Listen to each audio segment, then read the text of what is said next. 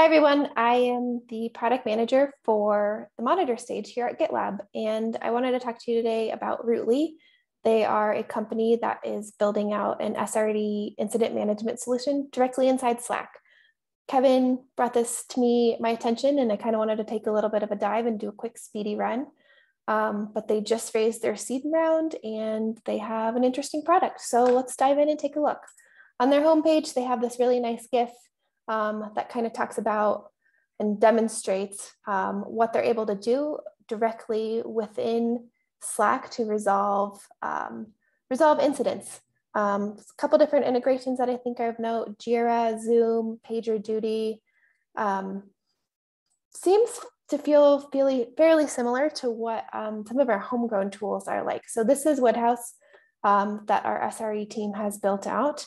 And I'm going to just do a staging incident directly in Slack. So if I enter in Woodhouse staging incident declare, I pop up with something like this. I can create an incident directly in Slack, page, the respective people that I think are necessary.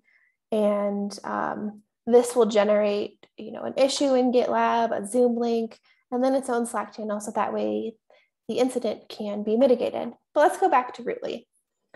So taking a look at Rootly, they have a lot of different things that are built out. Some are similar. I haven't set up the configuration directly for Slack, so I'm directly in the app right now, but they have incidents, and incidents look very similar to the incidents that we have started to build out directly in GitLab. They have similar things like that we're considering doing, kind of like incident timelines, some links over here to a Zoom meeting if you wanted to have some type of war room during the incident. And they also have this interesting thing called postmortem. So what happened during the incident and why did it happen? We also have some of these things directly in the incident template. Again, we see timelines. So this could be another use case for building out those timelines. They do allow you to download the PDF, which is nice if you need to distribute it amongst team members that maybe don't have access to the incident. Tasks and action items. Tasks, I think, come from playbooks, and action items, I'm not entirely sure how those differ from action items, but something to kind of just be aware of. Genius is a workflow looks to be based on the metadata for an incident. So if something is a certain severity, then do this. And this keeps track of how many times it was run. Pulses, I think this might be similar to a feature that we have in GitLab, but what has kind of changed in the infrastructure environment? So was there a change in a Docker image that recently got deployed? Was there a commit directly on GitHub or GitLab maybe? Something different happened within a Kubernetes cluster. I don't, having that visibility so that way you see what maybe recently changed within your environment so that you can quickly track down an incident. Metrics seem to be not necessarily metrics of what's within your system, like Prometheus or something that we would have equivalent to the metrics within the tab in GitLab, but more around what is happening directly within those incidents. How did they get resolved? How did they get mitigated?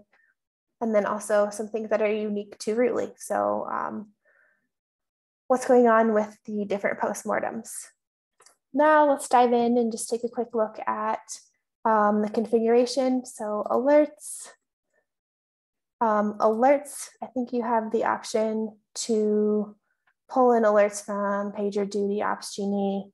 This is something that I'd like to follow up and take a little bit of a deeper dive in because I hadn't heard of this company before. And then going back to configuration, I think Environments, so which different environments are these alerts coming from? Severities, I think this is where you can set what different severities mean. Services, so I'm not totally sure how services are necessarily different than your environments. It looks like maybe it's broken down a little bit, like what is your Elasticsearch in production doing versus maybe, or your two different databases for Postgres. Functionalities. I think this is specific functionalities within whatever app or system your infrastructure team is working on. Playbooks.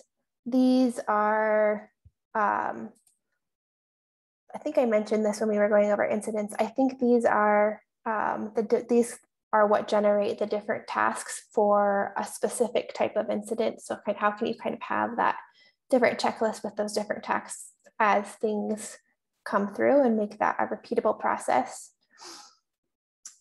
Teams, who are the different teams?